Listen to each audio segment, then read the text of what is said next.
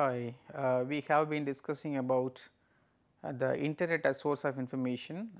We discussed in general about the sources that are available for different purposes in common for the people, and also what could be the resources which are available on the internet uh, used for academic purposes. Of that we discussed about two resources in the previous part. One is on open courseware and e-books, and there are many more sources also which are equally important, which include institutional repositories, open access e-journals, electronic thesis and dissertations. So, these three with some additional sources which would be very relevant and useful to the academic community would be discussed in this part 2. So, let us take these institutional repositories first. So, when we came across the open access movement and particularly the availability of open source software tools for library automation and digitization, like for example, Koha for library automation, DSpace and GSDL for creating digital libraries. Every institution thought of having their own repository, including the learning, teaching learning resources which can be very useful to their students and teachers. Even for outside, they did not think of the outsiders first. First of all, they wanted to create a repository in which they can upload all the teaching related materials at one place, and also their unique resources that they find in the library that can be digitized and put in their repository for their own use. So, then the moment got momentum in the society, and many institutions came forward to create their own repositories. So, here we have to understand what an IR is exactly. It is a digital archive of intellectual product created by the faculty, researcher, staff and students of an institution and accessible to end users both within and outside the institution with very few barriers to access. So, it is very clear that the resources which are generated by their own stakeholders have to be made accessible to everyone at any time, whether within the campus or outside the campus. When it is outside the campus, there will be some barriers. So, those barriers also were eliminated later, but this was the purpose of creating an institutional repository. So, the in that way many repositories came into existence in India.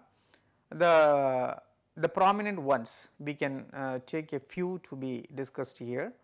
The institutional repositories in India, one is the Indian Institute of Science, Bangalore, and they used the ePrints, that is one of the software for institutional repositories. The number of publications what they have archived in this repository is around 25,000, and number of subjects covered it is more than 100, and the submissions limited to only IAC members, and the repository can be browsed by year, subject, author, document, type, keywords, etc. So, this is the screenshot of that particular repository ePrints at IASC Bangalore. So, from here their own users can make use of all these resources within the campus without any limitations, and when they go out there may be some restrictions for some resources, like for example, thesis and dissertations. If they are not able to download from outside, there may be some restrictions. So, limited access will be given to the selected sources. Similarly, Indian Institute of Management, Kozhikode, they use the DSpace software for creating their own repository. They have already created, and similarly there are many more. To name a few: Indian Statistical Institute, Bangalore; Indian Institute of Technology, Delhi; NIT, Rourkela; National Aerospace Laboratories Bangalore. Now we cannot name the institutions, there are so many, almost every institution in the country has started creating their own repository for their own users, and also they want to make it accessible to outsiders also to some extent.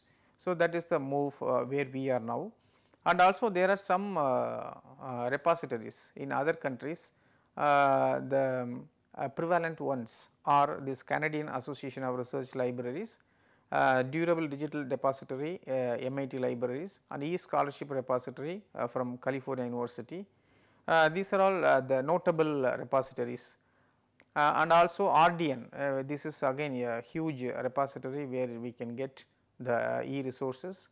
ePrints UK contents from 30 repositories. So, it culls information from various repositories which is 30 in number, and also open directory of open access resources. This comprises almost all the sources which are available in the open platform in the public domain. So, this indexes all those in one place. So, from here also we can find the relevant site where you can find the information or the electronic resources of your choice. So, this is the screenshot of open DOAR, Directory of Open Access Resources. From here you can have all those resources whatever you need. Similarly, this open access journals at a global level, when we talk of the journals, it used to be really very expensive, and even for the libraries it was difficult to afford the budget with a limited budget to subscribe to number of journals. Simply for example, the CSIR journals, Indian Academy of Sciences journals, those were all in print medium. We were not able to have access to that unless you have the subscription to it. So, because of this open access movement, they also came forward to keep all their journals available, and many more institutions came forward to keep all their publications, institutional publications publicly for public access without any fee. And then based on this, the Directory of Open Access Journals also it is a huge repository which consists of all the open access journals that are available on the internet. So, it was developed and maintained by Lund University Library, Sweden, and it consists of more than 10,000, around 10,000 journals, and 5861 searchable at article level. The contributions are from 134 countries, and the articles it is more than 17 lakhs. This is a huge repository, and for open access journals, it is a directory. Then Textra is another the kind of open access journal repository. This one actually this includes, this covers the subjects like engineering, mathematics, and computer science. And JSTOR is again a popular one and a very huge repository for that. And academicjournals.com.org, that is also very popular, and any journal that you wish to get, you can get it from that. And the Intuit subject catalog and search engines, this also gives the huge amount of information for all the subjects. Coming to the open access journals that are accessible from India, this one CSIR, as I said before, the NISCARE, they have their own repository, in which as soon as the issue is published, that would be made available for the public for free use. So, it is available on NOPR, NISCARE online periodicals repository, where they deposit all the journals. It comes to around 12 I think. And again Indian National Science Academy, INSA, they also have their own publications in their own website. Indian Academy of Sciences, they also have about more than 10 journals, and particularly the journal, this Journal of Current Science, it was extremely difficult for us to have access to that unless you subscribe to it. Now it is freely available, and many scholars and the researchers benefit from that because of this open access movement, and also because of the facility provided by internet to host all those resources for users. And also indianjournals.com is another important tool site where we can get some open access journals in the field of science and technology and medicine. This covers to a large extent.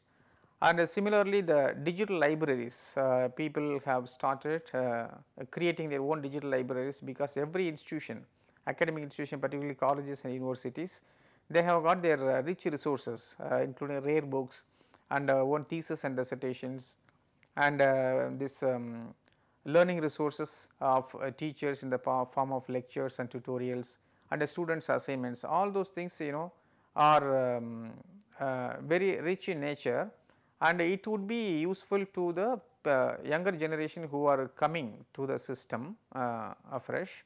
For them it will be useful, and for that every institution is in the process of creating digital libraries. To name a few, I have simply listed. One is MIT Consortium for Educational CEC, Digital Library of India, Directory of Open Access Repositories, eGyan Kosh, Library of Congress Digital Library, National Science NSDL, and NISCARE NOPR, NPTEL, British Library, UNESCO Library, Virtual, World Digital Library and all. So, this has been listed with the corresponding links with URL.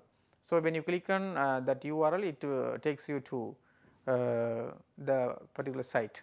Similarly, for open access e-journals, the feature of this is that journals would be made available on their own site. Only thing you have to enter into their site, and you can have access to the resources whatever is available for according to your relevance. So, this is the list of e-journals, Directory of Open Doge, free online chemistry journals, and many more I have clearly listed, and this is the list continues in this also. And again e-books we discussed in the previous part. We discussed only about a few sites where you find e-books, and there are many more that are available for different subjects and for different purposes. So, those also have been listed with along with their URLs that you can make use of it. This list continues. And e-reference tools, many of us are not in the habit of using this conventional dictionary, because we have to take that, turn the pages, identify the word, then we have to read the meaning. So, now everything is available on even our mobile we can see. So, that availability of these kind of e-reference tools also has become very easy because of the advent of internet and particularly World Wide Web. So, the reference tools that are available, dictionaries like a Cambridge, glossary, a Scholarpedia which would be very useful to the scholars, and a subject dictionary in the field of science and technology, and newspaper sites also we find. And this Mendeley, this is again open source tool which is used for reference management. So, most of us are not that accurate in text citation and recording reference entries. So, that this Mendeley, if you are able to, it is absolutely free. If you download that, you have to install in your system and integrate with your MS Word. So, then you can start managing your own library, collecting information from various sources, and within that you can organize your collections by subject, by author. So, in whichever way you want, you can do that, and just by one click you can get your reference list in text citation. Wherever you need, simply you have to right click and insert citation, that will take. Only thing, this is free, and you have to download, and you have to learn this A to Z of how to use this Mendeley. So, this is also another important tool for the teachers, students, and even researchers. And e-thesis, this is again an important tool what we have for e-thesis. DOT, this has got a number of theses. Similarly, National Chemical Laboratory Pune, thesis full text free, it is available, and NDLTD, it is very popular, everybody knows that Network Digital Library of Thesis and Dissertations, and open access ProQuest dissertations and thesis, Sodh Ganga, which is very popular in the country, and many universities are responding now. Now we are able to see number of theses uploaded on the website, and this has become a tool to the researchers who are currently doing their research to identify the titles which have already been done, to identify the duplicates. And also vidyanidhi.org, this is another site which was started by the University of Mysore, that is also in the process. And similarly, major fellowships and scholarships, this would be definitely useful to the faculty as well as the students when they go out for studies. They need to have the sources from where they can get the scholarship, because they can't afford when they go to foreign countries for higher studies. So, it would be very difficult for them if they know the source. So, from that they can at least attempt to get an admission with the scholarship. So, for getting scholarship, these are the links that are available, sources from which any student can get fellowship, provided they should fulfill the eligibility requirement criteria. The Commonwealth scholarships and fellowship plan, fellowships and scholarships, national scholarship, scholarship positions, United States Indian Educational Foundation. So, all these links will lead you to know about the things that are available.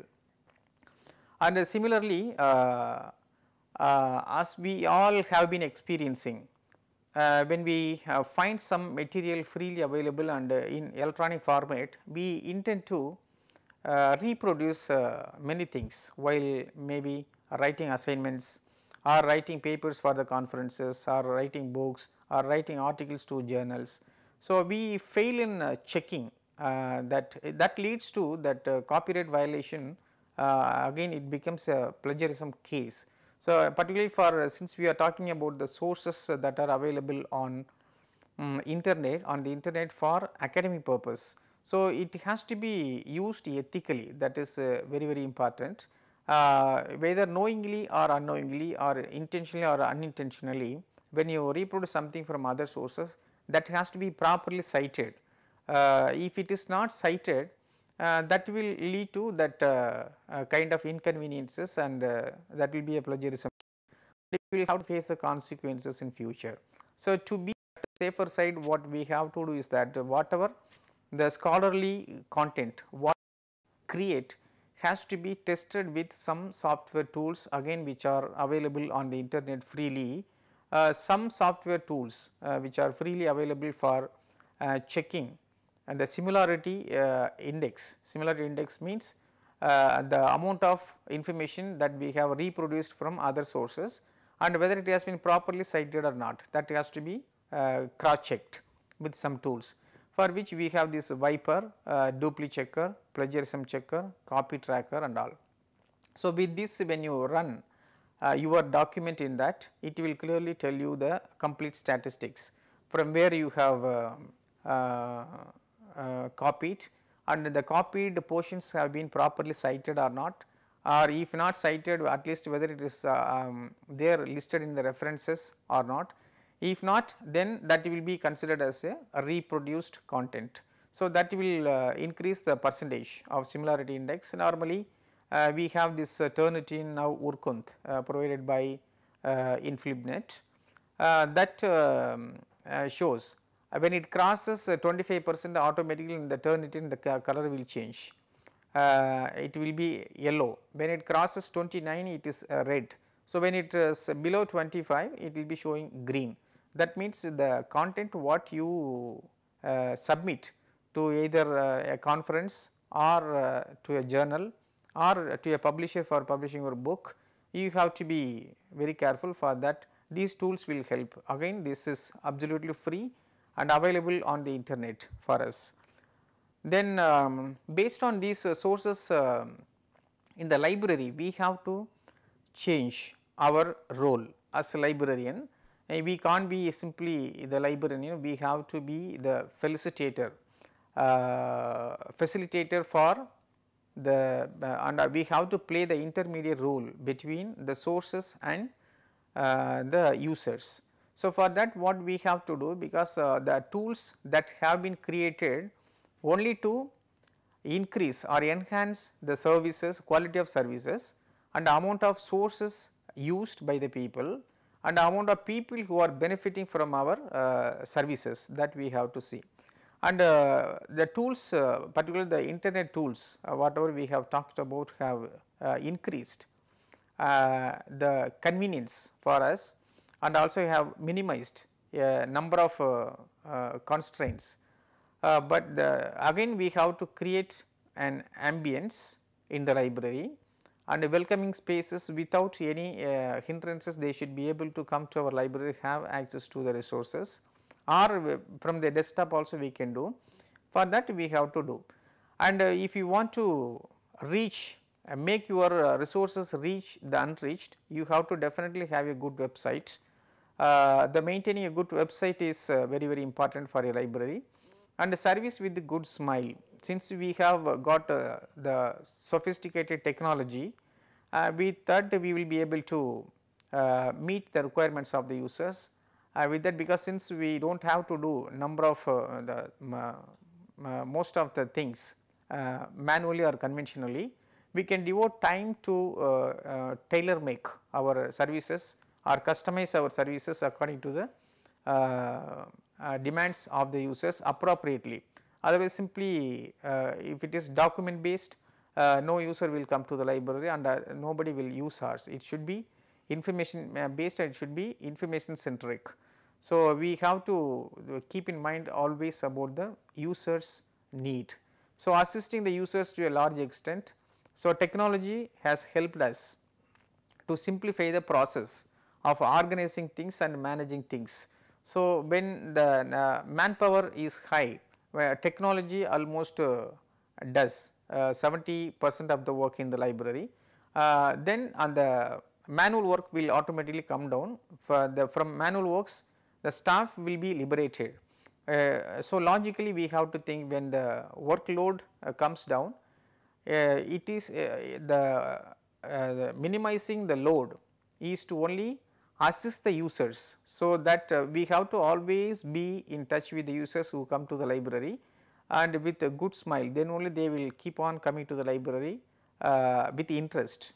So, interaction with the teachers and students.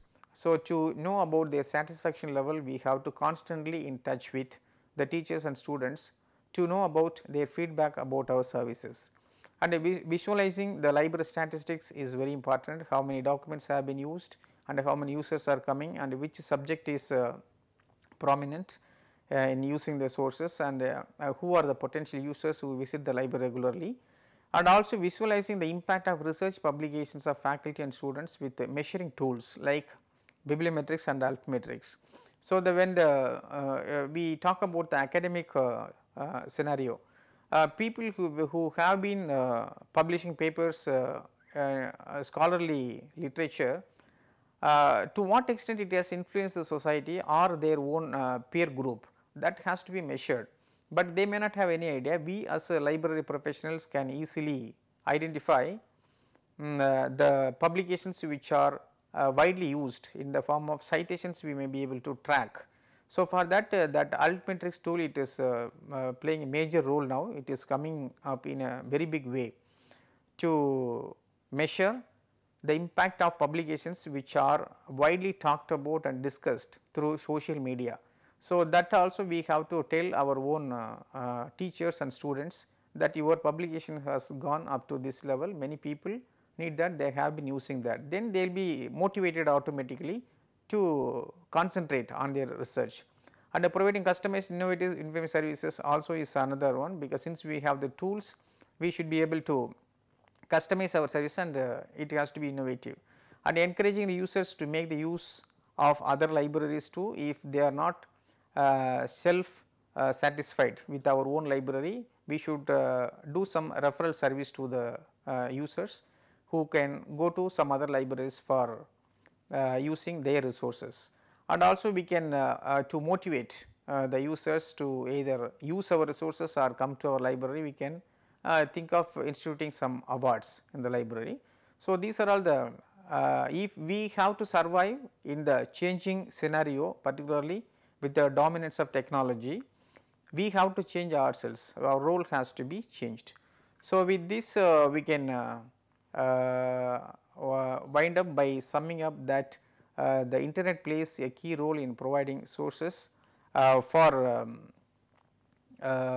academic community. Since we have discussed about the variety of sources starting from open courseware, e-books, e-journals, e-thesis and dissertations, and fellowship, scholarship for students, and reference tools, and plagiarism test tools.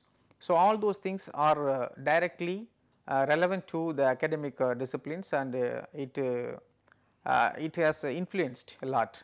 But if we as LAS professionals, if we are able to make it usable optimally by the majority of the stakeholders, it can reach the unreached, and automatically that promotes, or that helps the nation to grow in a different dimensions like culture, standard of living, economy. All those factors can be automatically taken care of when the knowledge is used optimally. So, since we have the tools, important tools like internet and the World Wide Web, we should be able to make use of those tools to simplify the services and customize our services, and we have to keep on thinking with the innovative ideas by which we can impress or we can satisfy the users. So, with this we can conclude with a hope that you have at least identified the sources that are freely available on the internet as source of information to all of you to benefit a lot from all those sources. Sources are available in plenty, only thing you have to make up your mind to make use of these resources optimally, and for that the library professionals will always be with you. For any help or assistance, you can approach the libraries of your own institution or anywhere that you find the libraries and the librarians. Thank you.